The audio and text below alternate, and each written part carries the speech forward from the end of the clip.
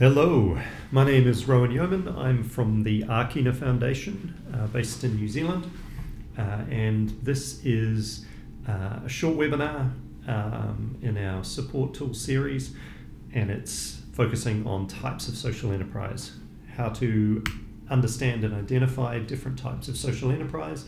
Really, we're creating these tools as a way to support people and organizations that are working with social enterprises. And so being able to create a bit of a taxonomy and a set of mental models for understanding social enterprises that will help you better understand where they're coming from and what help they might need. There's lots of different ways of thinking about how you define categories of social enterprise. What we're going to talk about today is by no means definitive, but there are a couple of categories that we find very useful in terms of understanding different social enterprises. We're going to walk through types of social enterprise by starting point and types of social enterprise by way of delivering impact. So hopefully this will be useful. We're going to walk through some examples that will hopefully explain things. But to begin with, types of social enterprise by starting point is really about what's the DNA of the social enterprise, what's the thing it's beginning from and how it's beginning. And we're going to look at social enterprise startups, transitioning not-for-profits, community enterprises, and joint ventures. And the different flavors of these really kind of define some of the core variants around social enterprise and what they might be working on and what they might need for support. So as an example, for transitioning not-for-profits, Kilmarnock Enterprises, which is an amazing social enterprise based in Christchurch, New Zealand. So they were a sheltered work environment for people with intellectual disabilities, and a number of years ago had a funding crisis where their traditional not-for-profit funding was under threat, and they had to transition themselves into a social enterprise that competed in a market offering services to large organizations, and had to really re-gear their organization and make that shift from not-for-profit to social enterprise. Social enterprises that are transitioning not-for-profits may be trying to convert their entire organization to trade-based social enterprise, or they may be trying to spin out a small piece of the organization. They may be looking to acquire an enterprise to add to what they're doing. There's various different ways that they might be cutting that.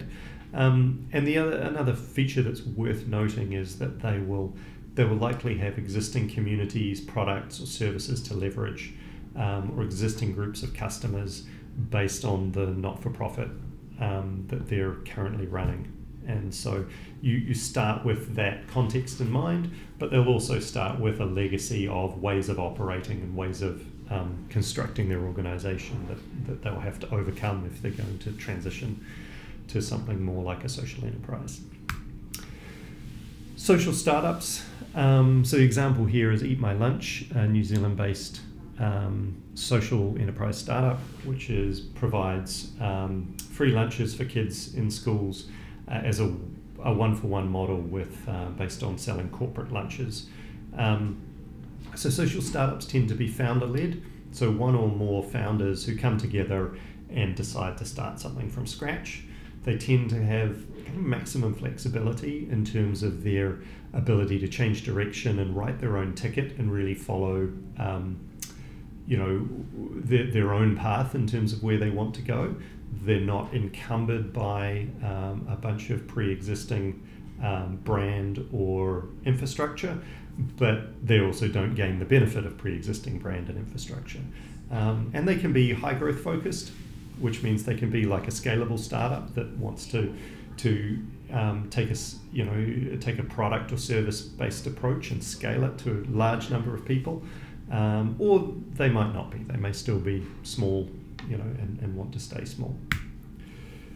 Community enterprises, now these really have a very particular flavour and make up a lot of social enterprises. The example here is Crave Cafe, which is based in Morningside in Auckland. They tend to be place-based, so they often come out of existing community organisations or groups of people that have come together to solve a local problem. So they tend to be community organised, locally focused. Often they're not interested in big scale or anything like that. They're more about solving a local problem using a community foundation to do that. And then finally, joint ventures. And this is kind of a category that can include a lot of different things. But really it focuses on partnerships between, for example, charities, local businesses, corporates, local and national governments, where the coming together of two parties allows them to do something that neither could do on their own. And so it might be two large organisations that create a third organisation that's the social enterprise that's able to do things that either of those partners couldn't do. And the example here is Grameen and Danone. So Grameen Bank, the large microfinance lender based in Bangladesh, and Danone, the French yogurt maker. They came together. Grameen wanted to solve a problem in Bangladesh, which was sort of health and nutrition for people living in poor villages in Bangladesh, and they partnered with Danone to create a high energy, high nutrition yogurt drink, and Danone partnered with them on the basis that it was a not for loss. They weren't going to make any money, but they didn't want to lose any money. And then Grameen had the networks into all of the local communities from their microfinance operations, which allowed them to have distribution and get the yogurt to where it was needed. So a good example of, sort of two organisations coming together that couldn't have done that on their own. So why is it useful to have this taxonomy of types of social enterprise from starting point? Each starting point has separate strengths and risks.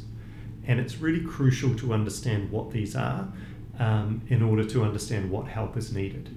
And for examples of this are things like transitioning not-for-profits. Governance is really, really important because they're often organisations that are old, are somewhat institutionalised sometimes, and not having governance on board and good process around how to support social enterprise can really be a hindrance to making that happen. Likewise, if it's a social startup and they don't perhaps have expertise in the impact area, then that can be a real hindrance to the organisation actually being successful. Maybe they end up creating an enterprise that does a lot of business but doesn't have a lot of impact because they're missing some of that impact experience. So the starting point really matters in terms of how you can help. And there's a whole bunch of emerging best practice for how to work with and support the different kinds of social enterprise. So being able to understand where they come from allows you to go and find the best practice approaches for different kinds of social enterprises. And it also allows you to sort of narrow in on some case study examples of organisations that were in a similar situation to the one that you may be supporting, and be able to understand, okay, they were in a similar position, these are the things that were issues for them, these are the ways they solved those problems. So helps you go and look for those case studies to figure out how to help. All right, so our second taxonomy, types by way of delivering impact. And this comes courtesy of Social Traders. They developed this taxonomy and we use it. They're based in Australia. And the taxonomy really breaks social enterprises down into three categories that relate to the way that they deliver impact. And it breaks those down into, firstly, employment and training, so creating livelihoods through employment and training. Secondly, social enterprises that provide equitable access to products or services. And then thirdly, social enterprises that are income generators, that generate cash and resource to be used for social purpose. So examples of these, the employment one is probably the biggest category of social enterprises in the world, and that's about providing employment and training that helps people get into sustainable livelihoods. So Te Whāngai Trust is a social enterprise that we've worked with in the past, based in Thames in the North Island of New Zealand, and they work with individuals who are coming out of the prison system and have long-term unemployment or barriers to work, and they, on the other side, they have contracts with big organisations like Fonterra and New Zealand Steel to plant trees for them. And so they have a nursery and they do tree planting, and the employees get sort of work readiness, employment training, and experience to sort of build structure around employment and help them go into long-term employment, transition into long-term employment.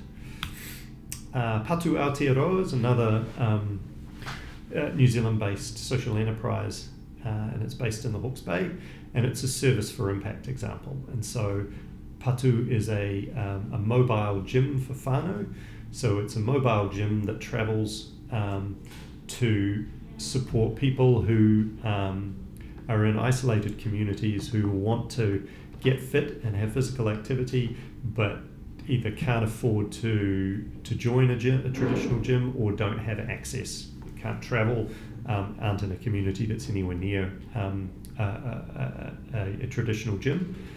So they do that in parks and maraes and schools, and the members pay a small amount as a member, and then they come along, they all get together. It's sort of fun community-based gym activity, and fundamentally it's providing a product or service that just isn't available for that community. And finally, the revenue generating type of social enterprise. The example here is Who Gives a Crap, an Australian social enterprise that sells subscription toilet paper. And so their kind of superpower is marketing, so they sell subscription toilet paper, and a portion of the profits go to WaterAid to fund water and sanitation development projects in the developing world. And so it's a very, very simple model. They make money, some of that money gets used to fund the impact activity. So why are these categories useful? Certainly understanding the impact helps you see what will be important to the social enterprise succeeding in their mission. If you are unclear about how the impact gets delivered, or the impact is being delivered in multiple ways and none of those have been properly validated, then it's really hard to understand where a social enterprise needs support, what they need to learn, what they need to do to prove that they can succeed with what they're doing. So really getting tight and understanding these different types of social enterprise, you can understand, okay, well, what are the likely things they're going to need to prove? What should their next steps be to be able to move their enterprise forward in a way that's going to be impactful? And like with the first category, it allows you to look for case studies. It allows you to dig up other social enterprises that were similar in terms of how they delivered their impact, and what were the things that really mattered to them. How did those employment and training social enterprises, how did they measure the impact? What frameworks did they use? How did they prove it? What kinds of funders paid for the development of that? So it allows you to kind of pull together case studies to learn from, so that you don't have to reinvent the wheel with your social enterprise. So for next steps, I'd recommend visiting whareaki.org, which is Ākina's online tools website. Next steps, you can watch the Support Tools small webinar on stages of social enterprise, and starting to understand how we work out, now we've understood what type they are, what stage are they at. Find some examples in the case study section of Whareaki, so look for social enterprises that relate to or look like the social enterprises that you're working with and advising, and see what you can learn there about what they did to succeed, what mistakes they made. And there's also a webinar called Introduction to Starting a Social Enterprise, which will give you some of the fundamentals on how to begin in the process of starting a social enterprise, which gives you another window into what the nuts and bolts of a social enterprise is and how it works. And that'll really prepare you to kind of be able to support social enterprises and understand what they need when they need it, and how you can best help.